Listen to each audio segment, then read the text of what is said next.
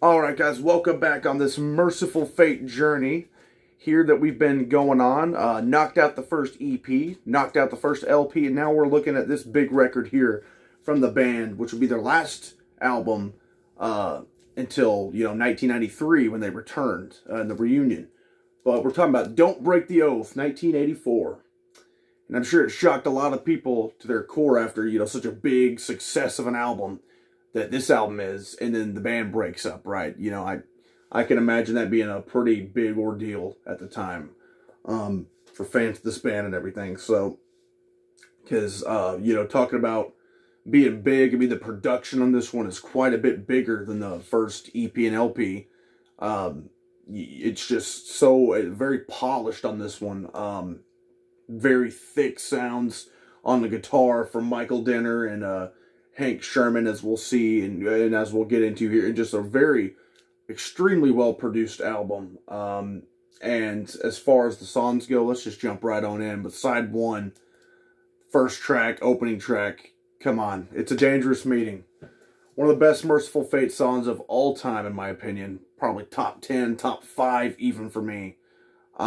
Just absolute, unapologetic banger of a track. This one, it just jump starts you right into what this album's going to be about. It has that big kind of grand feel to it, of like you're entering something crazy, and King Diamond's vocals, of course, are just on another level, just as they were in the prior 2 releases. And this, just again, the really chunky riffs here, and the guitar tones that the dual-headed beast on guitar here, with Hank Sherman and Michael Denner on the guitars doing their thing. They just absolutely nail it. Some of their best guitar work of ever, if not their best guitar work, in my opinion.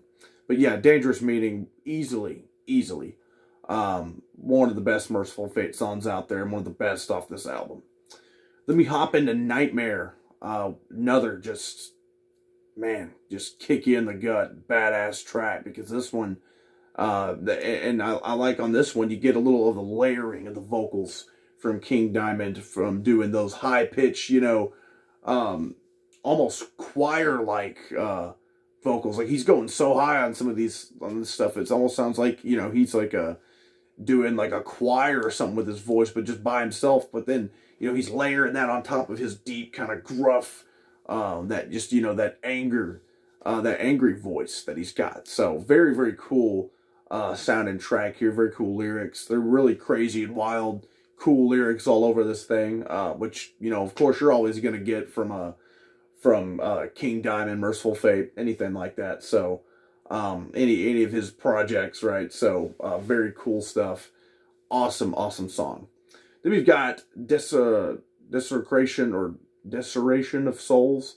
Man, another chunky riff here that we've got from the guys. Really badass solo. And I also want to mention too, you can hear a lot of like with the upgraded production, you're hearing a lot more of the bass going on these tracks, that are kind of helping drive in just the power of these songs. But yeah, solid track with Desecration of Souls. Then we close out side one with another, just one of my favorites off here, Night of the Unborn. This one is just, man, fantastic stuff. Always been one of my favorites off here. Talk about that screeching King Diamond howl, if you want to call it, right? You're getting a lot of that going on in this one. And it's just, it's piercing through you, very, very impactful. And, with those, again, with that upped production, we're getting, it just sounded even clearer and clearer how damn good these guys are. And Night of the Unborn, I mean, you got an incredible solo going on in this one. I mean, all over this, Sherman and Denner are just going freaking nuts. And, their chemistry is really becoming more and more apparent as the time's going on in this band here. Then we flip it on over to side 2 with The Oath. This is like the big epic off here. Good 7 minutes and some change. And this one, man, what a freaking dark and just evil, sinister track. I mean, it starts off with like a satanic prayer, just some wicked stuff going on, right? And you know, this is where they're delving into that progressive side again with, you know, for one, having an epic length song, and then on top of that having all these like wild time changes, crazy, you know, extensive guitar solos and such, all while telling just this big story here. Another just amazing Mercyful Fate song, one of the best off this album, one of the best they've got. This album's loaded with that, and it's just, this really, again, it just feels like a grand song on a different scale. It's like they really, all the power is just going right into these tracks with that. It's like everybody's just on top of their game on this thing. And The Oath is one of those masterpieces of the band, I think, that they really just, you know, they get this story going on in there and just tell it through not only the lyrics, but just the way, the musical delivery, and, you know, every note played by everybody in this thing. And the Oath is just a brilliant piece. Then we go on to Gypsy. Man, I just can't say it enough about these freaking hooky riffs, man. They were just knocking them out. Every riff on here, you'll just be like, damn, that is just so hooky that it'll just get caught in your head. And Gypsy's another one of those that does that here, and another one of my just favorites off here by far. And it's just, man, it's just crazy, some of just the brilliance of some of these riffs, some of them even being that you would be like, man, that even that is kind of like a simpler riff than maybe some of the others, but like it's so unique and stand out, you know. And again, you're hearing some badass bass work, drum work going on as well. I, you know, got to make sure I mention that, because again, that's a big part of adding to that bigger feel and that grandiose kind of feel that this album's got going on with it.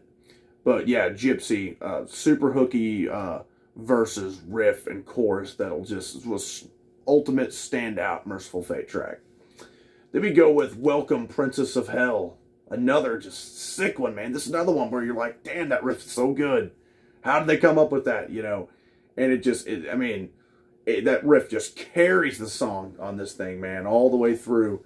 And kind of even like jumps around and evolves throughout the song.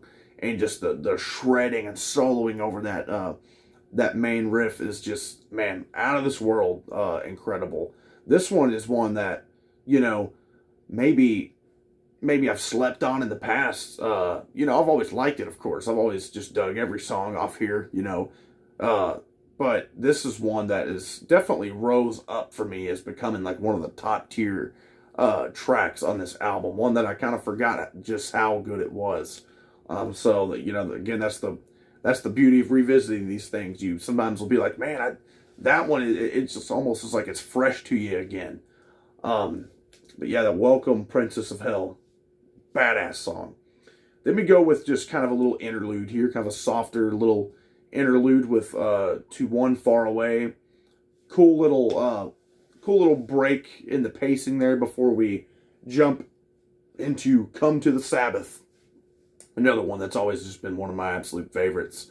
I mean, this one's got like even some like wild breakdowns in it where, you know, it'll kind of, you get that just heavy power and riff, and then just kind of like this little softer, almost synth or like synth keyboard kind of sound going on, little melody, and then the guitar starts playing over that. Man, this is just another one, and that's just out of this world, top tier, top shelf, Mercyful Fate that you cannot, man, I'm telling you, this, the improvements, you know, that's why it is kind of a shame, but kind of not in retrospect, knowing where the band would go. But I'm sure people thought that like this was going to be, you know, a terrible thing, these guys breaking up and everything. But, you know, I guess back then they didn't know that they would get, of course, they didn't know they would get back together, you know, in the early 90s and everything. And out of them breaking up, Mercyful Fate breaking up and everything, we got, you know, the King Diamond solo stuff, which I'm also just an enormous fan of. So, I mean, it all ended up turning out just fine. But what an album to to end it on, you know. I mean, I think that's, if they were going to go out with a bang, man, they sure as hell did it. They went out on top, too, for this first run. They went out, you know, at their absolute peak, of course, to later come back in 1993 with their album In the Shadows, which is where we'll pick up next time. But yeah, so quite a big, 9-year gap or so. Or hell no, it would be it'd be just a 9-year gap in between albums. But, you know, so you'll definitely be hearing a difference as we kind of journey along through this discography here. You'll hear a big difference in, you know, production, recording quality, and everything from the 80s to the 90s. But again, the production on this is just top notch. So, not necessarily saying one's better than the other. I'm just saying that, like, you know, you'll definitely hear a difference sonically in the band once we jump that far ahead, right? So, we'll be looking forward to that going on. So, yeah, guys, what do you think of this iconic 80s metal album that is just a standout amongst Mercyful Fate's discography? Easily a standout amongst anything King Diamond's done. And is definitely, you know, one that's carved out in metal history. And I think even without the, you know, let's say the band didn't end up reuniting in the early 90s, which I'm glad they did, of course. But let's say they didn't. We could at least, you know, even just this 1 EP and 2 LP run that they had, that Mercyful Fate had in the 80s, is legendary in of itself, as we've seen so far.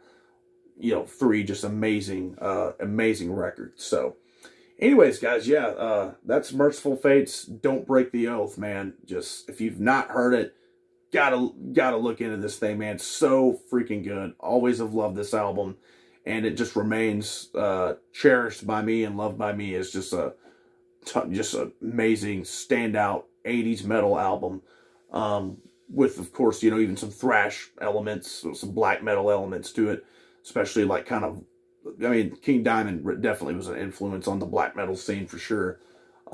So yeah, it's just got, and of course, again, you've got like a lot of the progressive kind of stuff going on in here with a lot of these just wild time changes and some offbeat time signatures and moments, especially on that epic length track, The Oath. So yeah, if I had to maybe pick a least favorite off here, I would I'd maybe say, besides the interlude, of course, I would maybe say Desecration of Souls, even though that one is also freaking badass. So what does that tell you about this album? It tells you it's freaking great.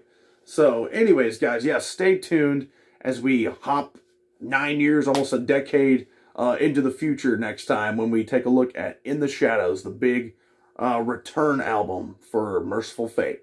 Anyways, guys, drop some comments down there about this thing, like, subscribe, and let's just keep running with this Mercyful Fate discography. Thanks.